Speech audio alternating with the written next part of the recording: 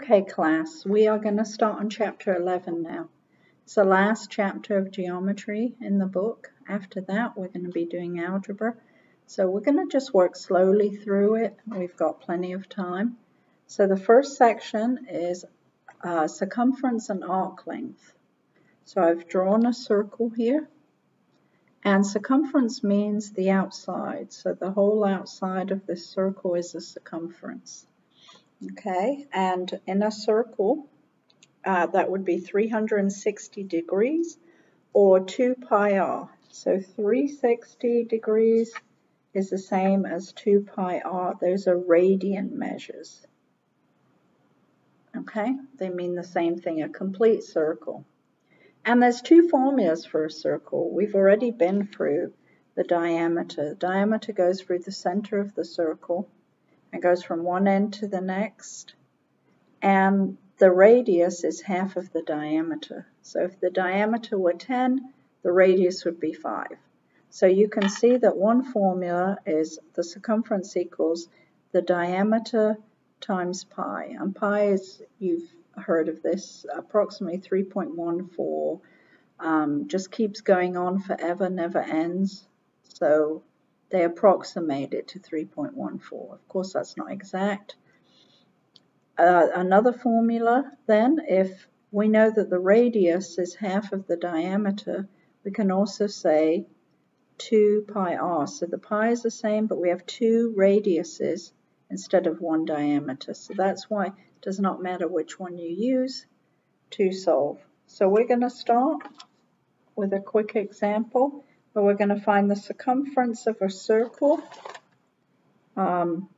with radius of, so we're looking for the circumference, and the radius is 9 centimeters. Okay, so we have the radius, so obviously you're going to pick the formula that works the best. So obviously it's going to be this one, so we're going to use 2 pi r. So we know that circumference equals 2 pi, and the radius is 9. So the circumference is 2 times 9, so 18 pi. And if you put that in your calculator, you can simplify it.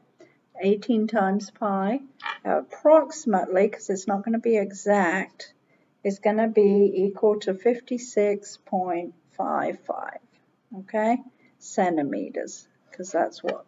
So it's fairly easy. You're given the radius. If you're given the diameter, you'd use a different formula. So B, okay, you've got a radius of a circle with, they want you to find the radius, okay, with a circumference of 26 meters.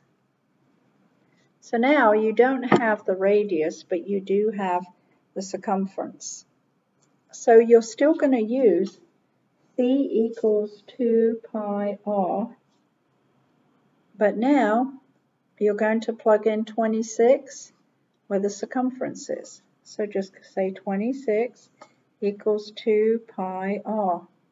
So I'm looking for this. I'm looking to solve for the radius.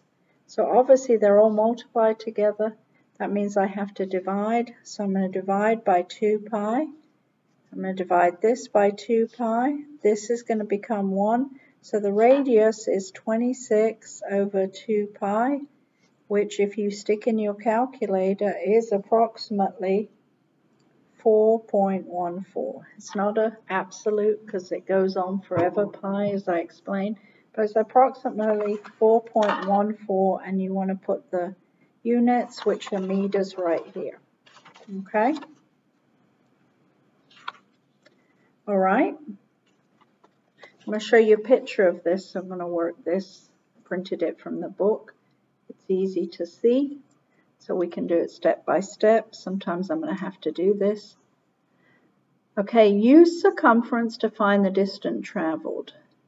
So the dimensions of a car tire, so here you see the car tire, are shown at the right to the nearest foot.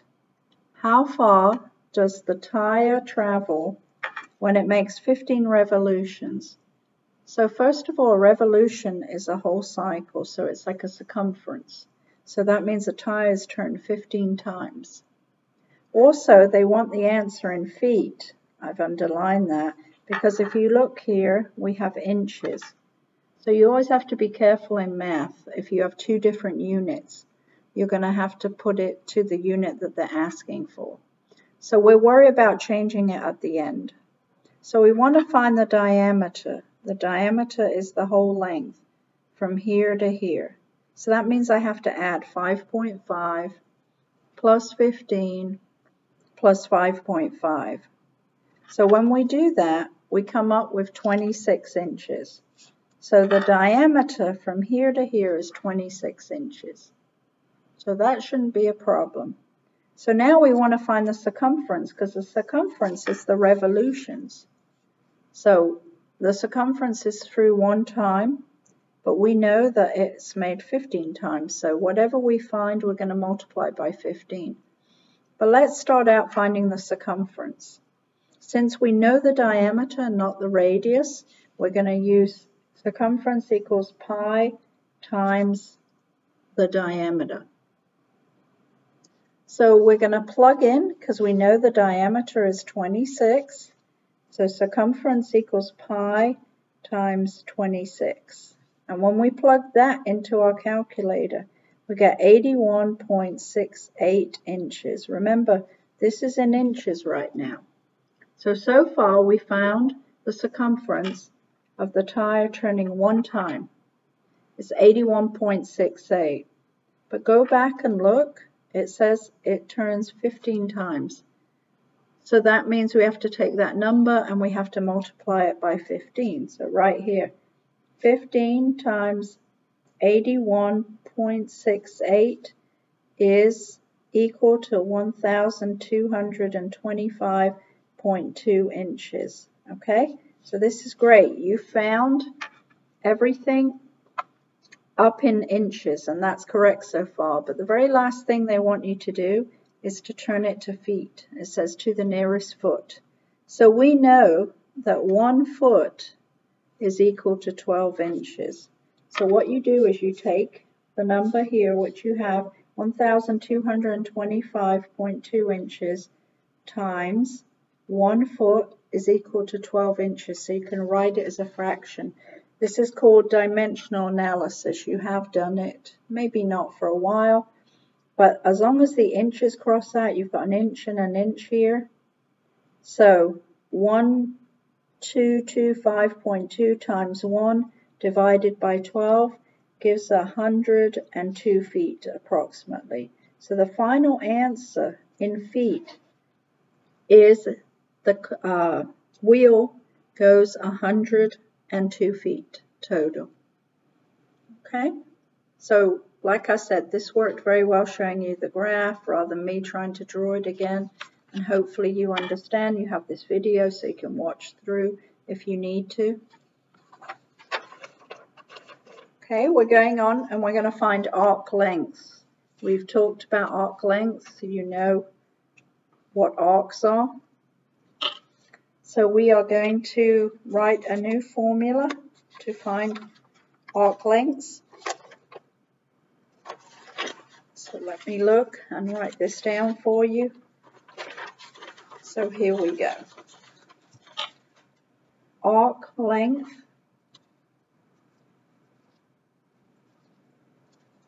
of the arc AB over 2 pi r is equal to the arc AB over 360. So we can go ahead and we can simplify it and say arc AB over 360 times 2 pi r. So this is the formula, so this is what we're looking at. So say we have this. This is A, this is B, this is P, that's the circle P, and R is right here, the radius. So we can use that formula. Arc AB over 360 times 2 pi r.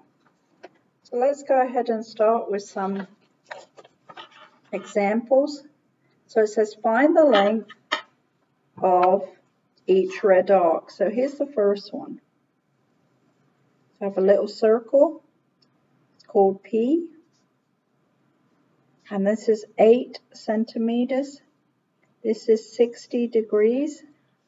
This is A, B, and P. Okay? So we want to find the arc length here of AP.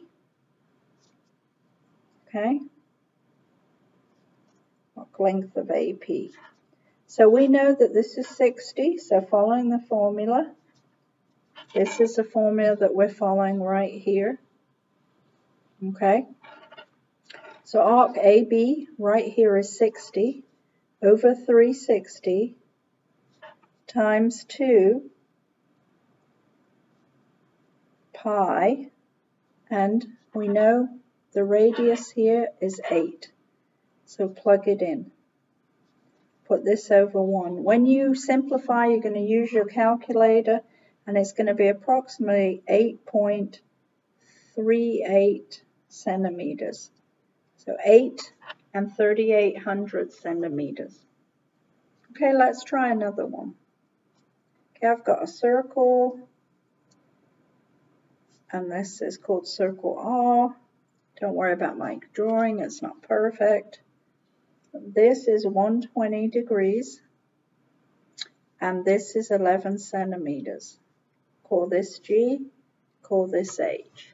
Okay, so the radius is 11, and here this angle is 120. That means that this arc is the same, 120. So let's go ahead and plug in and find the length of GH. Okay, so we're looking for the length of GH, which is 120 over 360 times 2 pi, and the radius here is 11. Okay, so this is 120 over the 360 times 2 pi, and then the radius is 11. When we figure that out, we come up with approximately 23.04 centimeters. Okay, so there you're finding arc lengths, whatever arc they're asking you for. Okay, here we're going to use arc lengths to find measures. So they're giving us a circle, and they want us to find the circumference of C of circle Z. Okay, so here let me draw it. Center is Z, that's why it's called circle Z. And then you have this is X, this is Y. And inside this angle is 40 degrees. And this arc here is 4.19. Okay, so we're looking at the arc length of XY over C, because that's what we're trying to find. We're trying to find the whole circumference. We know this, and we know this, and we want to find this circumference, the measure. Okay, equals, XY, arc XY, over 360 degrees. All right, so we're going to plug in. We know that this is 4.19, the arc length of XY, over the circumference here, we don't know, that's what we're looking for, equals the arc of XY, which is right here, this is the 40 degrees, and then 360. So we're going to cross multiply, we're going to figure this out, and when you cross multiply and you solve, the circumference is coming out to 37.71 inches. So that means this whole thing is 37.71 inches. Okay, so that's finding the circumference. Now, on this one, they want you to find the arc RS. Okay, so here is your circle. So it depends what they're asking you for. Still use the same formula. So they're saying the radius here is 15.28 because they're pointing to this. This is the radius. The circle is T, S, and R, and this here is 44 meters. Okay, so they want us to find this arc. So we're looking for the arc length of RS over 2 pi R equals arc RS, and then over out of 360. Okay, so we know that this is 44, so this is given. We're looking for the angle. So 44 over 2 pi, and we know the radius is 15.28, is equal, so we're looking here for this angle. We don't know that, that's the unknown,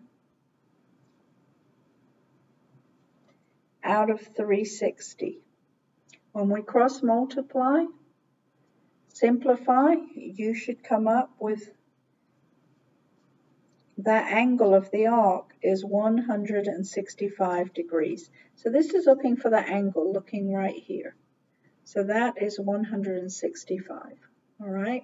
So it depends what they're asking you for, so pay attention when they're looking. You're still using the same formula because you can see that both of them are using the same formulas, but here they want the circumference, okay? So that's what we're looking for here. And here on this one, they want the actual angle right here, okay? So just pay attention to that same formula, but you're looking for a different part of it. Okay, guys, that is it for 11.1. I'm going to let you work on that. I also have videos on other videos on YouTube that are linked that you can watch. So just keep watching, and hopefully as you're practicing, you'll understand it more and more. Okay, God bless, guys.